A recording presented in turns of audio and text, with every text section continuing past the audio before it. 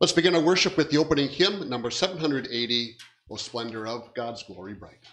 May God bless our worship.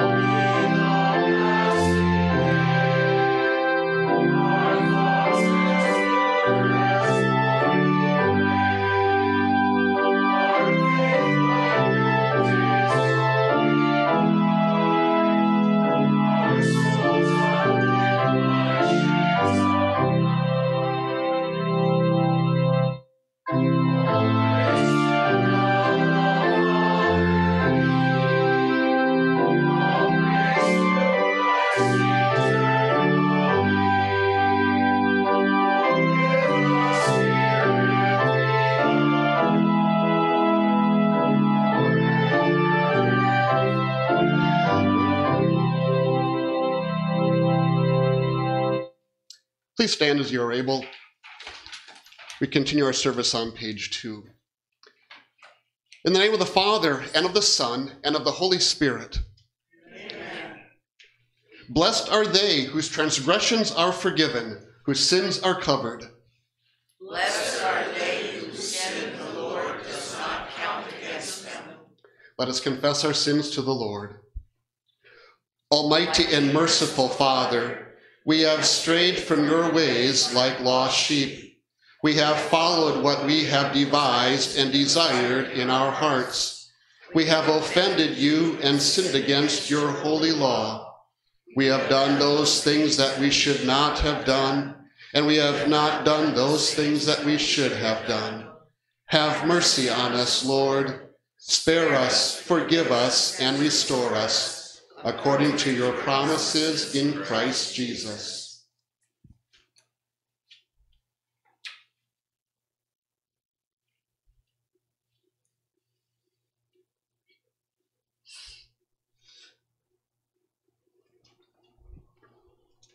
God, our merciful Father, has forgiven all your sins. He sent his Son, Jesus Christ, to be our Redeemer and Savior. Jesus paid the penalty for the guilt by his death on the cross and freed us from death by his resurrection from the grave. We have peace with God now and forever. Amen. Therefore, in peace, let us pray to the Lord. Lord, have mercy. For the peace from above and for our salvation, let us pray to the Lord. Lord, have mercy. For the peace of the whole world, for the well-being of the Church of God, and for the unity of all, let us pray to the Lord. Lord, have mercy. For this holy house and for all who offer here their worship and praise, let us pray to the Lord. Lord, have mercy. Help, save, comfort, and defend us, gracious Lord. Amen.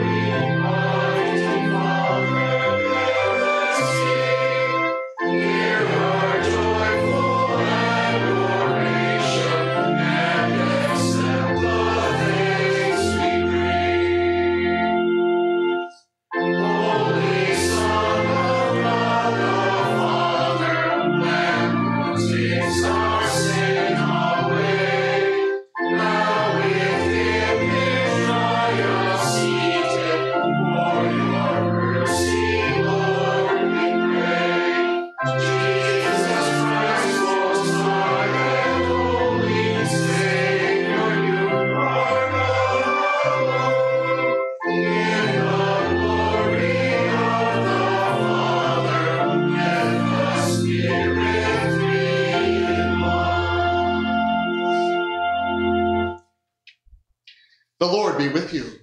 And also with you. Let us pray. Lord God, Heavenly Father, you graciously forgive us all our sins and abundantly provide all our needs of body and soul. Give us confidence in your mercy and teach us also to be merciful to our neighbor, that we willingly forgive all people and, judging only ourselves, lead blessed lives to your glory. Through your Son, Jesus Christ, our Lord, who lives and reigns with you and the Holy Spirit, one God, now and forever. Amen. Please be seated.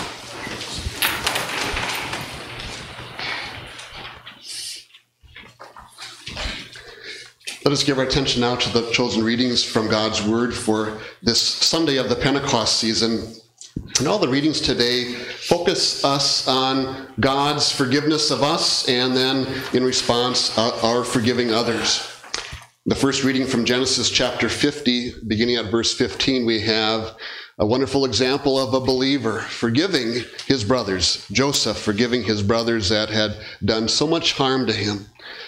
But Joseph, in faith, did it gladly and also pointed out that God did amazing things. Despite their wrongs, God did amazing things through them.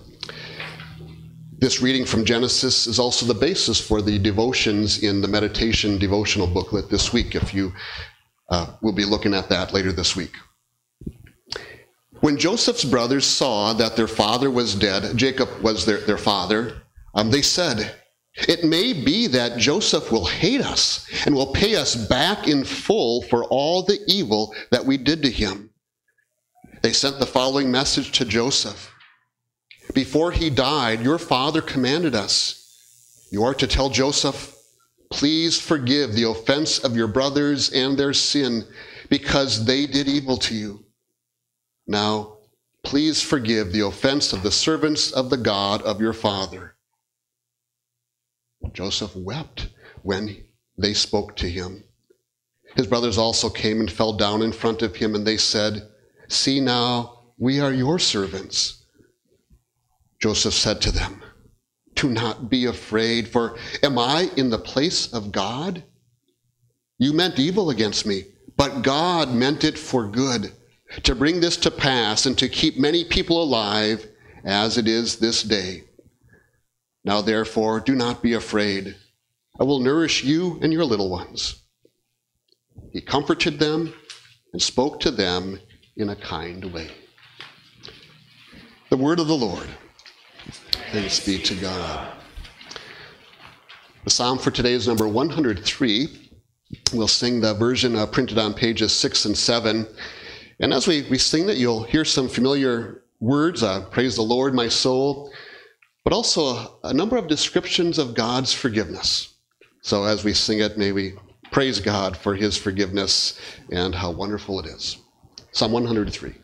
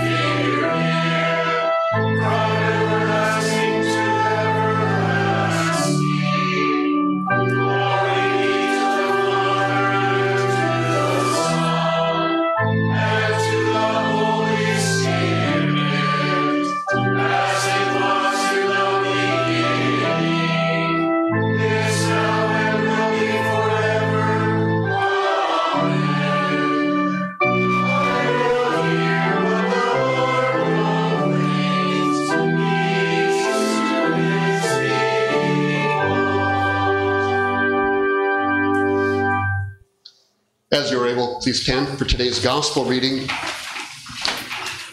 And we introduce the gospel reading from Matthew with the gospel acclamation. Alleluia. Bear with each other and forgive one another. Forgive us, the Lord forgave you. Alleluia. Matthew 18, beginning at verse 21, Jesus uses the parable of the unmerciful servant to teach about how much he wants us to forgive as we have been forgiven. So when Peter came up and asked Jesus, Lord, how many times must I forgive my brother when he sins against me?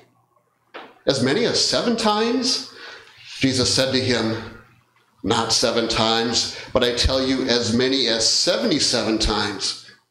For this reason, the kingdom of heaven is like a king who wanted to settle accounts with his servants. When he began to settle them, a man who owed him 10,000 talents was brought to him. Because the man was not able to pay the debt, his master ordered that he be sold, along with his wife, children, all that he owned, to repay the debt. Then the servant fell down on his knees in front of him, saying, Master, be patient with me, and I will pay you everything. The master of that servant had pity on him, released him, and forgave him the debt. But when that servant went out, he found one of his fellow servants who owed him 100 denarii. He grabbed him and began choking him, saying, Pay me what you owe. So his fellow servant fell down and begged him, saying, Be patient with me, and I will pay you back. But he refused. Instead, he went off and threw the man into prison until he could pay back what he owed. When his fellow servants saw what had happened, they were very distressed. They went and reported to their master everything that had taken place. Then his master called him in and said to him, You wicked servant, I forgave you all that debt when you begged me to. Should you not have had mercy on your fellow servant, just as I had mercy on you? His master was angry and handed him over to the jailers until he could pay back everything he owed. This is what my heavenly Father will also do to you, unless each one of you forgives his brother from his heart. The Gospel of the Lord. Praise be to you, O Christ. Please be seated. We join to sing the next hymn. Again, a hymn about forgiveness. Forgive our sins as we forgive.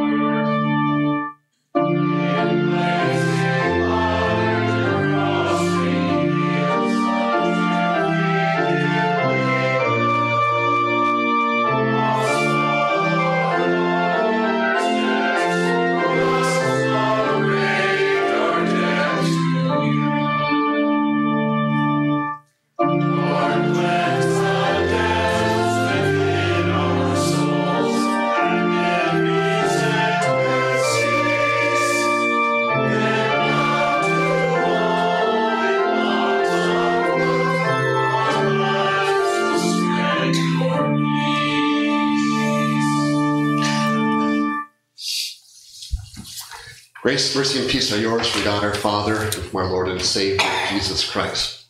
Dear brothers and sisters in Christ, have you found it hard to forgive those near and dear to you, or maybe those not near and dear to you? I don't think I've really found that too hard lately. And so this reading is really, the readings today are not maybe specifically chosen for today because of something that I need to learn, or maybe something that you need to learn, but something that we all need to know all the time. Because actually, as we think about it, there's many opportunities to forgive and many opportunities to ask for forgiveness. And in fact, that's why we gather weekly for worship and we confess our sins and hear God's word of forgiveness, because a week is full of the need for that. So whether that's on your mind or not, somebody that you know you need to forgive or somebody that you know you should repent to and hope that they forgive you, it's wonderful today to hear readings about forgiveness and God's encouragement to us to forgive. In fact, God wants his people. He wants his church. He wants believers to be quick to forgive. We had the example about Joseph and his brothers. Joseph was quick to forgive a lot of sins that were committed against him by his brothers. If you remember that account, Joseph's brothers had sold him into slavery, or they had mistreated him. He was the brother that they all hated. They mistreated him. They sold him into slavery. He ended up in Egypt and in prison a couple of times, and ended up being the second in command to the king, to Pharaoh. And that account that we read was a little bit after then the brothers actually came and had to depend on Joseph to provide food for them during a famine. And then near the end of Joseph's life, their father had died, and they were still wondering, would Joseph forgive them? They still were filled with guilt and the need for forgiveness. And it even kind of sounded like they maybe questioned whether Joseph would forgive them. Do the people around you in your life and my life maybe think about you and me in a similar way? Wonder if we will forgive them if they have done something to us or about us or said something or just had an attitude toward us that was wrongful? Do people know that you will be quick to forgive them, that I will be quick to forgive them?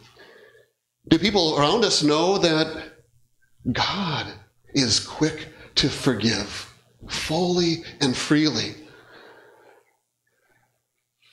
Well, sometimes people get the wrong idea about what God is like. And maybe sometimes people get the wrong idea about what we are like, and maybe sometimes they get the wrong idea about what we are like as God's people, as believers, as ones that are quick to forgive, maybe because sometimes we might not be or appear not to be.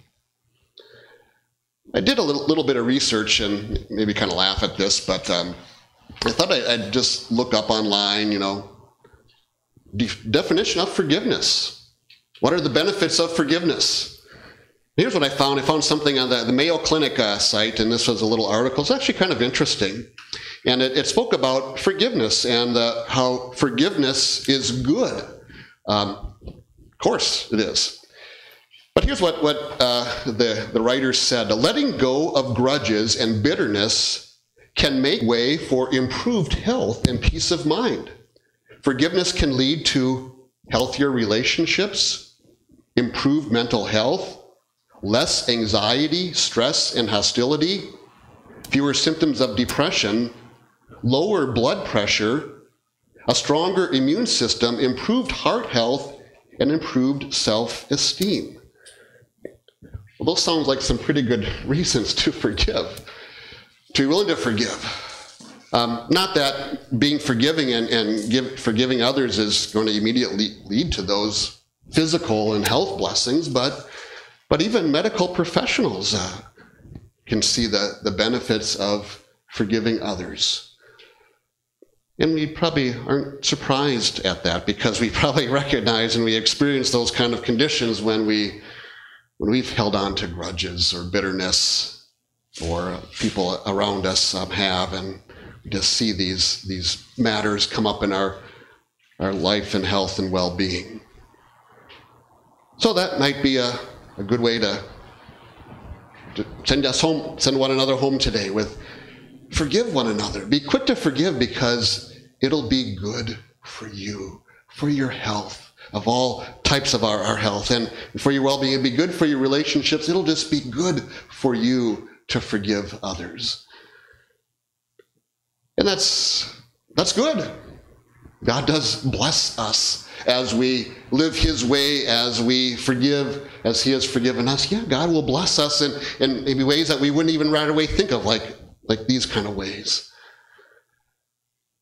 But you know, and I know that there are even better reasons to forgive. In fact, real reasons to forgive. Because as you think about those things, they're still kind of self-centered reasons, aren't they? I'm going to forgive my brother because then I'll be healthier. I'll get rid of that stress, anxiety. That'll lower my blood pressure. I'll have improved heart health, improve my self-esteem if I forgive my brother. So I'm going to forgive him because it'll be good for me. Yeah, that's kind of self-focused. And of course, that's not what God really wants for us. And the reason why God would want us to forgive, and it's not the reason why God forgives us. And so today, as we hear about forgiveness from all different angles, even the Mayo Clinic angle, we hear a little bit more from God's view of things. The third reading for today is from Ephesians chapter 4, beginning at verse 29. And so as we think about being quick to forgive, God wanting us to be quick to forgive, we first of all hear that it's really the opposite of what our natural heart, our sinful heart and attitude would want to say to people when they've wronged us. We would, by default, we would want to, as the apostle says in verse 29, do not let any unwholesome talk come from your mouths. We would like to let them have it. Say only what is beneficial when there is a need to build up others so that it will be a blessing to those who hear. And so pointing us to the reason for what we say, whatever we say, for their sake, to build them up. And to build them up by pointing them to God. Goes on with verse 30 saying, do not grieve the Holy Spirit of God with whom you were sealed for the day of redemption. Get rid of every kind of bitterness, rage, anger, quarreling, and slander, along with every kind of malice. So yes, get rid of all those things. And we might say, yeah, get rid of all those things and your life will be healthier. Your relationships will be healthier. You'll maybe live longer. But God says through the apostle, verse 32, instead, be kind and compassionate to one another, forgiving one another just as God in Christ has forgiven us. Forgive one another just as God has forgiven us. Pretty wonderfully clear there, and wonderful for you and me to hear that. Why God forgives us? Not because God feels better and has less stress to bear in forgiving us, but that is who God is and what he does. God has forgiven us. Forgive one another just as God in Christ has forgiven us. So that's where we would go to when we feel rage and unwholesome talk and bitterness and grudges building up or settling in our hearts and minds. That we think about the other person, but first we think about how God has treated us, how God has forgiven us. And as we think about that, maybe thinking about how God has forgiven us for doing the same kind of thing that somebody else has done to us, we ask, well, why? Why did God forgive me? On what basis could God forgive me for what I have done to other people? The little phrase there, 2 words, in Christ, God has forgiven us. It's all wrapped up in Christ, in God's Son, Jesus Christ, that God forgives us. So he doesn't forgive us because we've done a little bit less wrong, caused less hurt than others in our world. Not because we've paid him off or bought, paid him off at, God, if you forgive me, I'll do this, or I did this, so God, you forgive me, balancing out God's forgiveness with doing good. It's in Christ God has forgiven us. So always go back to that foundational truth of the Christian faith, of God's relationship with us and us with him. It is all a matter of being in Christ, within the sphere of Christ's perfect life for us, his righteousness for us, his love for us, his life for us, his death for us, and his resurrection to life for us, and to show us that everything that God the Father sent God the Son to do, he accomplished, and it is sure and certain. You are forgiven. I am forgiven. We are forgiven in Christ. And so when we then think about the neighbor, the friend, the brother, the sister, the fellow believer, we think about the harm that they have done to us, and maybe even thoughts might come up, I can never forgive him, I can never forgive her, I don't want to. I don't want to because they don't deserve it. As you and I didn't deserve it from God forgiving us. So maybe that direct us back again to God has forgiven us in Christ. And that changes our hearts and our attitude toward the person that we should forgive, and makes our hearts ready to be quick to forgive. Not letting a moment of bitterness or a grudge or harboring something else get in the way at all. Not hesitating to say, I forgive you. The next chapter of Ephesians, the first couple of verses, repeated again. Therefore, be imitators of God as his dearly loved children, and walk in love, just as Christ loved us and gave himself for us as a fragrant offering and sacrifice to God. You might almost say that God wants us to keep thinking back to Christ and what he did for us, repeating it a second time in 3 verses. Christ offering himself for us. And with that, changing us, moving us, making us like God in that way, imitators of God. Like a child imitates their parents. Sometimes that's good, sometimes that's not good in our lives. But how wonderful it is when somebody says of our children or a family member that says, yeah, I can see why they're such wonderful children, such a wonderful person because you are. And actually that's what then people also think about God, as they see his people, you and me, believers everywhere, being loving and forgiving like God is. And then they too get the right picture, the right view, the beautiful understanding of who God is.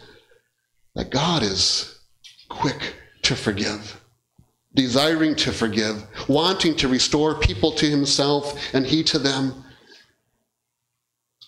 wanting to then bless them with everything else that flows from that, good health and good relationships and a good heart and immune system and everything else. Yeah, those are just, I guess that's icing on the cake. May God bless you and me with his forgiveness, which he does every day. Just as Christ sacrificed won our forgiveness, may that every day inspire our forgiveness of others. Not hesitating, but being quick to forgive. And with that friend, that neighbor, that brother or sister, receiving themselves not just better health and better well-being, but they receive God. They receive Christ. They receive God's full, complete, and free forgiveness. That is, they receive from God, being a child of God, part of his family, and an eternity with him. That certainly is a blessing that we would want everyone to have. That God has given to us, and he wants to give it to others. God bless us as he enables us to be quick to forgive. For his glory, amen.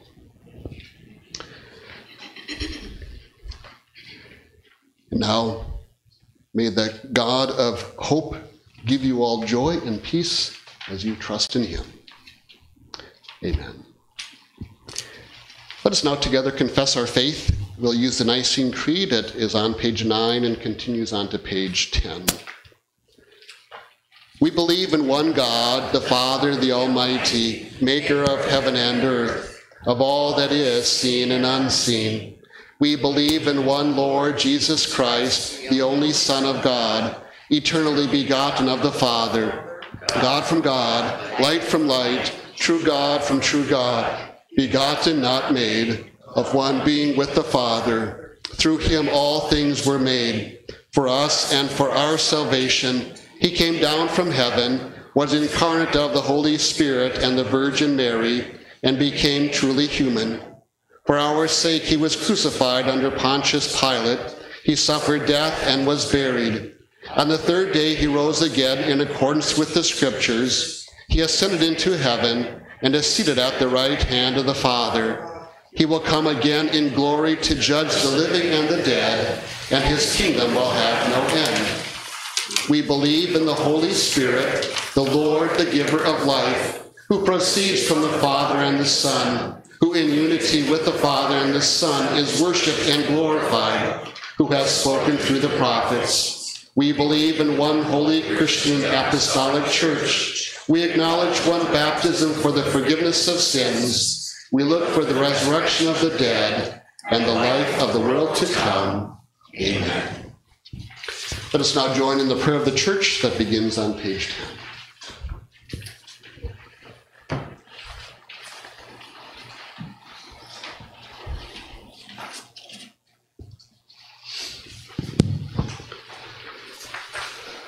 Loving God and Lord, you created the universe that surrounds us and the globe in which we live. You control all things through your Son, who sits at your right hand in glory.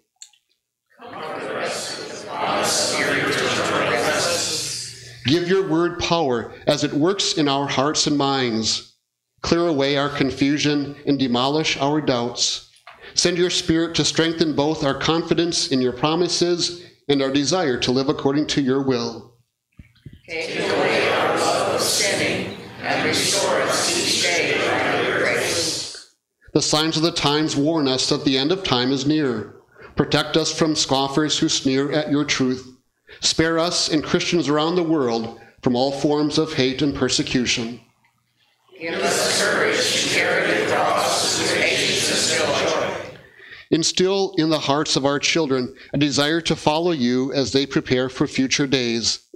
Help them distinguish between what is passing and what is eternal, between instant thrills and lasting joy.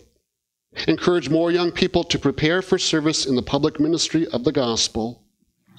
Mold us and move us to be good examples for our youth. Hold in your care, Lord, those who are experiencing physical or emotional pain, and all who are afflicted by disease or facing death. We ask you to especially bless Sherry Daniels, who underwent a surgical procedure this past week. Give her health and strength and recovery. Stephen Yilvasaker, recovering from surgical procedures and anticipating some additional procedures. Bruce Randolph, recovering from hip surgery. Adrian Lopez, suffering from COVID. Alice Watts, the mother-in-law of Roxanne Watts, who's been diagnosed with cancer and will be undergoing additional treatments. And we also pray for Roxanne, who will be undergoing a surgical procedure next week. Keep them all in your care. Bless the medical means employed on their behalf.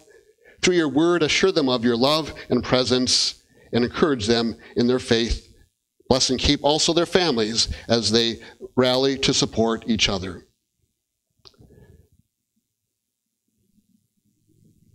Pour out your compassion on the grieving and comfort the mourners who miss someone they loved. Move us.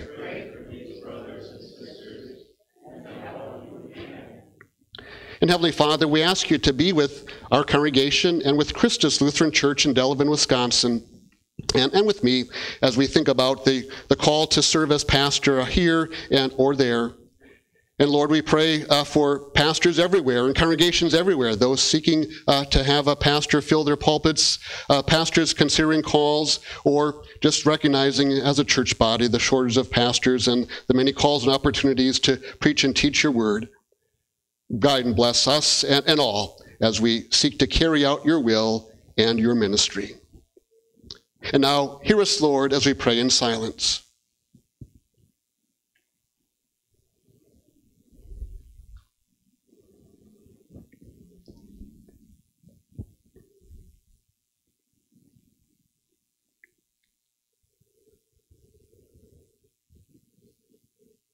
Whether we pray together or alone, you have promised to hear and answer us.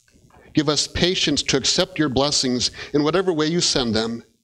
In your love and wisdom, prepare us for the day when you will take us to be with you forever. Hear us for Jesus' sake. Amen. And now let us thank and worship our God with our offerings.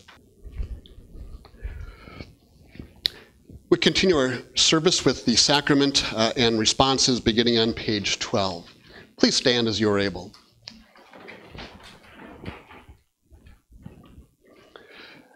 The Lord be with you. And also with you. Lift up your hearts. We lift them up to the Lord. Let us give thanks to the Lord our God. It is right to give him thanks and praise. It is truly good and right that we should at all times and at all places give you thanks, O Lord, Holy Father, Almighty and everlasting God, through Jesus Christ our Lord, who promised that wherever 2 or 3 come together in his name, there he is with them to shepherd his flock until he comes again in glory. Therefore, with all the saints on earth and hosts of heaven, we praise your holy name and join their glorious song.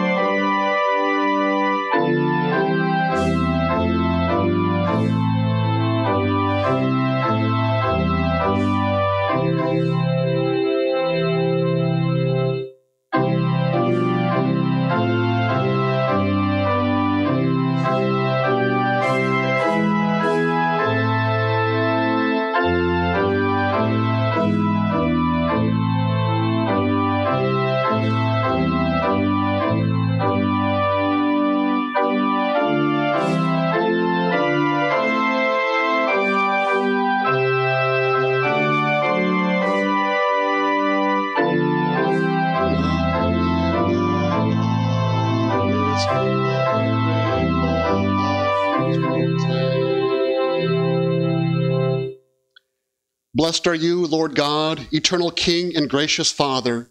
In love, you made us the crown of your creation. In mercy, you planned our salvation. In grace, you sent your Son to redeem us from sin. We remember and give you thanks that your eternal Son, Jesus Christ, became flesh and made his dwelling among us. that he willingly placed himself under law to redeem those under law, that he humbled himself by becoming obedient to death on a cross, that he has destroyed death and has brought life and immortality to light through the gospel. Bless us as we receive your Son's body and blood in this sacrament. Forgive our sins, increase our faith, strengthen our fellowship, and deepen our longing for the day when Christ will welcome us to his eternal feast. Praise and thanks and honor and glory be to you, O God our Father, and to your Son and to the Holy Spirit, one God, now and forever. Amen. Our Father, who art in heaven, hallowed be thy name. Thy kingdom come, thy will be done on earth as it is in heaven. Give us this day our daily bread, and forgive us our trespasses, as we forgive those who trespass against us. And lead us not into temptation, but deliver us from evil. For thine is the kingdom, and the power, and the glory, forever and ever. Amen.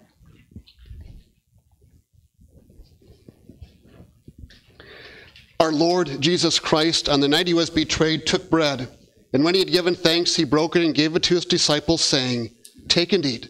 This is my body, which is given for you. Do this in remembrance of me." Then he took the cup, gave thanks, and gave it to them, saying, "Drink from it, all of you. This is my blood of the new covenant, which is poured out for you for the forgiveness of sins. Do this whenever you drink it in remembrance of me." The peace of the Lord be with you always. Amen.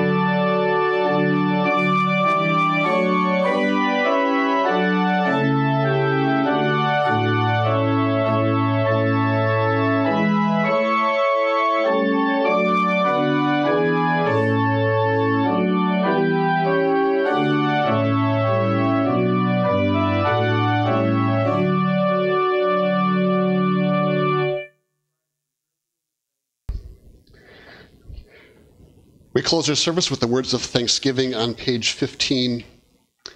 Give thanks to the Lord, for he is good. His mercy endures forever. Whenever we eat this bread and drink this cup, We proclaim the Lord's death until he comes. we give thanks, Almighty God, that you have refreshed us with this saving gift. We pray that through it and through your word, you'll strengthen our faith in you and increase our love for one another.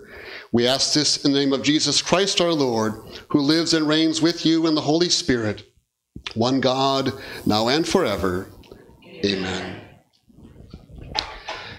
The Lord bless you and keep you. The Lord make his face shine on you and be gracious to you. The Lord look on you with favor and give you peace. Amen. We close our service with the closing hymn, "Oh, How Good It Is." It's becoming a favorite hymn, and note this time as we sing it the words about us forgiving others as God has forgiven us. And may that be on our hearts and minds as we go to our work and school and everything else in the week ahead. Oh, how good it is.